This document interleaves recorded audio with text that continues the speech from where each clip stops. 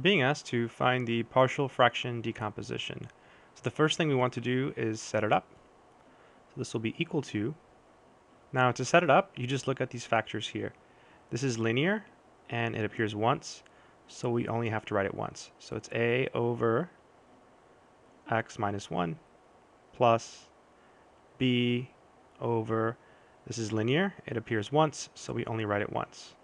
So x plus 2. If, for example, it had been, say, 2x, x minus 1, x plus 2 squared, then it would have been a over x minus 1 plus b over x plus 2.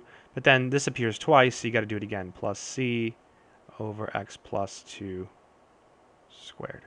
All right, so to finish, we multiply both sides by x minus 1 and x plus 2.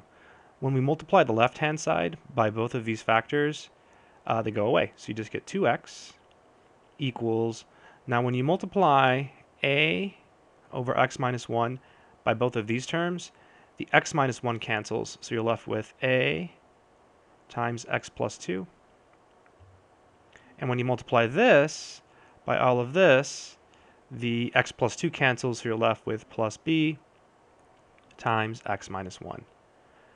At this point, the question you want to ask yourself is, what can you plug in order to make things 0?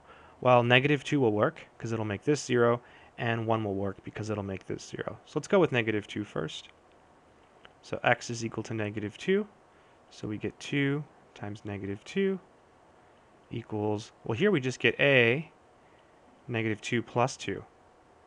So it's just 0. Normally you don't write it. You just know it's 0, so you just put 0 plus b times negative 2 minus 1.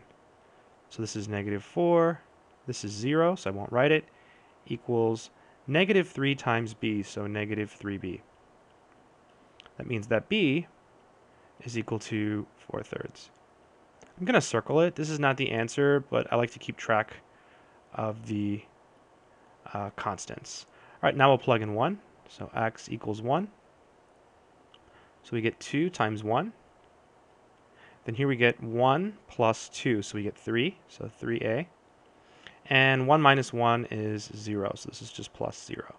Divide by 3, you get a equals 2/3.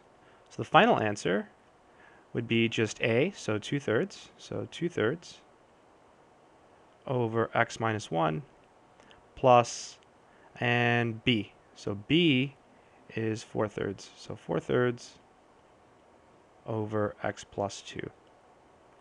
I guess we could rewrite this to make it look a little better. So let's write it as 2/3 times 1 over x minus 1. This is usually the most useful way to write it later on when you actually use this in calculus.